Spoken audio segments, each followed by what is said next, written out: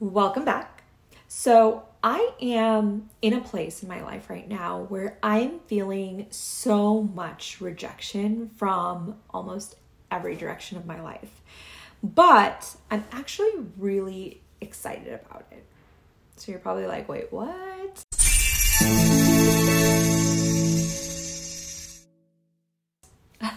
So hear me out. This is not something that I've heard a lot in the spiritual community, but as I work more with clients and I go through my own experience, I am actually hearing a lot more about this. Especially this is for people who are in the phase where they've been in isolation and you're now going into reintegrating into the world. So if this is something that you're feeling and you're not really sure why or what to do, leave a comment. So I have cleared so much at this point from people, jobs, the things, traumas, you name it, we have done it, okay?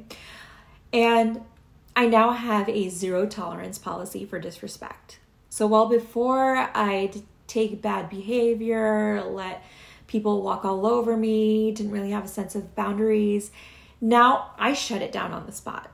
I do not care who you are. I'm honest and I'm authentic. And in all honesty, I used to sugarcoat things so much so that everyone else could handle things, and I ran out of sugar. I just do not sugarcoat things anymore and keep quiet if something is wrong. If something is wrong, I will say it, okay? And let me tell you how boundaries and standing in your truth can rub people the wrong way. And there's so much rejection because of it. So I have a theory, but so I don't go off on a tangent, if you want to know what my theory is, leave a comment that you want to know my theory, and I will let you know in a separate video, okay? But coming back to today's topic of rejection, the surprising thing is that you at some point stop caring. You have to remember that you are on a spiritual journey, which is a very individual journey. You are doing it for yourself. You're doing it by yourself. You're healing yourself, not other people, not for other people. And when shit hits the fan, the people who are bitching about you aren't going to be there and have your back. So whatever, it doesn't matter what they think because they do not know what you are going through and why you are going through it. But here is where the exciting thing comes in.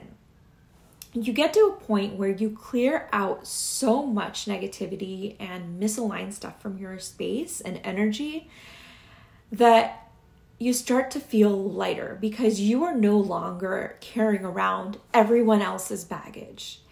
And you can distinguish what is yours versus what is theirs. And you are now choosing to stop abandoning yourself. And there's so much empty space now because you've cleared all of that out that you can fill it with incredible things and people that are more aligned with who you are now. And you start to feel that you're on the verge of manifesting so many great people and opportunities into your life. And the more you feel like you're just not able to connect with people and things from your old life, means that you are ready for something bigger. You are ready to start playing ball in the big leagues. And you just haven't met your teammates yet. So I hear this term thrown around a lot of where's my tribe? And I'm guilty. I have said it before too. But the other day I had this realization. There are two tribes that we have. One is the tribe that we are here to serve. And you have to remember, you're not here to serve everyone. Okay? And the other tribe is the tribe that you are here to serve alongside. These are the people who are going through it with you. They are going to walk the path with you. They are serving with you. You are here to lift each other up. So if you're finding yourself in a place of rejection. Remember this. 1, you've outgrown the people, places, and things you're around. 2 is to start finding the new things that are aligned for you. You have to start saying yes to things that you maybe wouldn't have said yes to before. Just test the waters, try different things. Start putting yourself in environments that resonate with you now. Not everything will fit, but you're more likely to find a fit faster now.